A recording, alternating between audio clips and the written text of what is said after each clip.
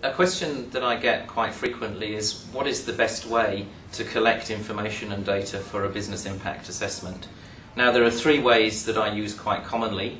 There's the face-to-face technique, so one-on-ones with all of the participants in the business continuity management process.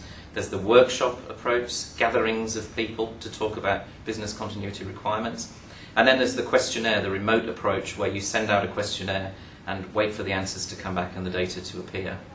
Now, face-to-face is one that I would always recommend, but that of course depends on your timeframes, your resource availability, and of course the availability of the people in your organisation.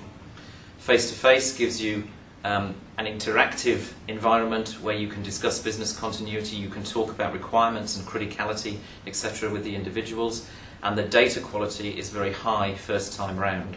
From a workshop approach, it's time efficient because it allows a large group of people to talk about business continuity management in a limited time. It's relatively interactive, but you risk the danger, of course, that one or two people may dominate that workshop, so you may get a skew of the information that you receive.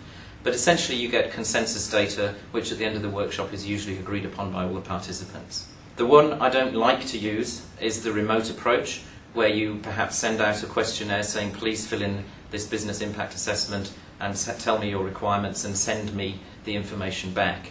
It's very deadline driven, and you know that people are very busy and they will probably wait till the last minute to fill out your questionnaire.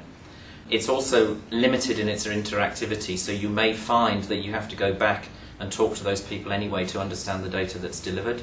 And of course that data may be very variable in the results depending on the time people have taken to fill out the questionnaire.